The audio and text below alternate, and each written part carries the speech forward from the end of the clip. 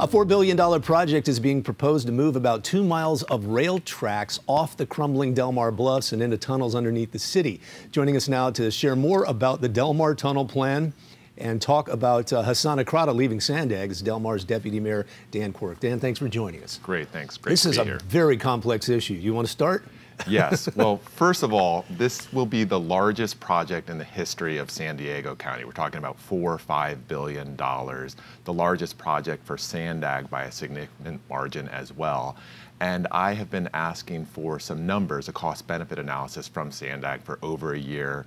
There hasn't been any forthcoming information. There was a little get-together at Del Mar City Council about a week or so ago, and they presented no material information, but there was a very large room full of angry people wanting information. So just to put some of the numbers in context, $4 or $5 billion, there's only about 3,000 or 4,000 people a day who are using these trains. That's from downtown San Diego all the way up to San Clemente, past the border of San Diego County. You do the math, the project for the Del Mar Tunnel alone is averaging about $1 million a rider. And it gets even worse because up in San Clemente, so it's just about 40 miles north of Del Mar, these same train tracks run along about 10 miles of the bluffs up there. And they're talking about a 10-mile tunnel potentially to go underneath the 5 there.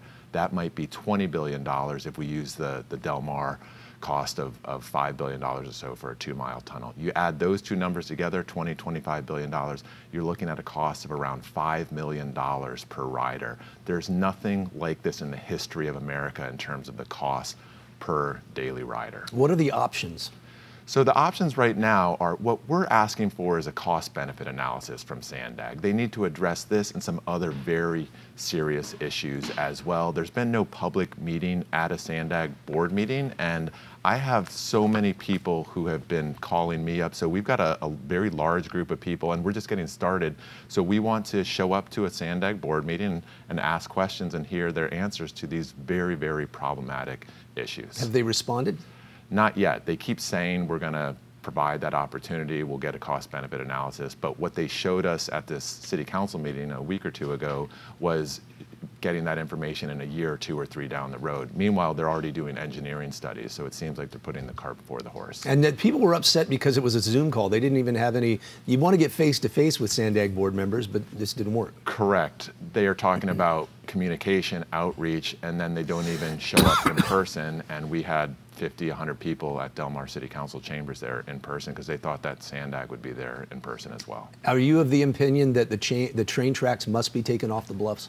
Everyone agrees that they must be taken off the bluffs. I am of the opinion that one of the things that we need to look at is a cost-benefit analysis that includes looking at the I-5 option, looking at the Del Mar Tunnel option, but also looking at a no-train option where we convert the train tracks into a trail. And there is a precedent across America going back decades for converting disused or problematic train tracks into trails. Perhaps the High Line in New York City, some viewers might be familiar with the Belt Line in Atlanta. These are fantastic projects, and something like that here in San Diego County could eliminate all the problems, the costs, the tax increases, and build something really awesome because, you know, as far as I understand it, everyone loves trails. Yeah, absolutely, especially in this county.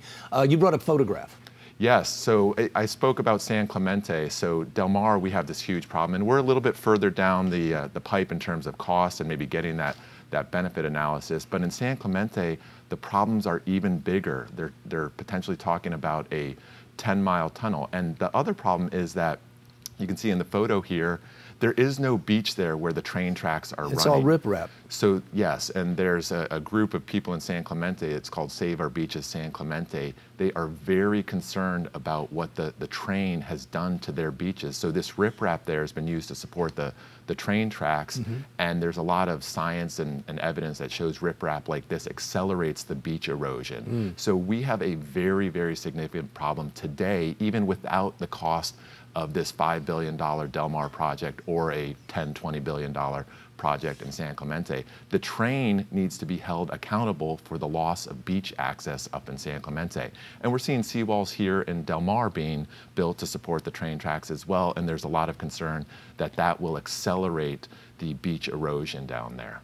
And just in closing, I want to get your take on Hassan Akrada submitting his resignation. Well, your viewers might be aware that Hassan Akrada is the head of Sandag, and it's been a turbulent reign, I'd say. He's been proposing many multi-billion-dollar projects, and he submitted his resignation a little bit more than a week ago. And you'd think for the head of an agency where you're proposing billion-dollar projects, a bunch of tax increases, that you'd be there to defend it. His resignation gives a huge signal to everyone on the Sandag board, as well as the residents of San Diego County, that there are significant problems within Sandag. All right, Dan Quirk, thanks for joining us today. Thank you. Appreciate it.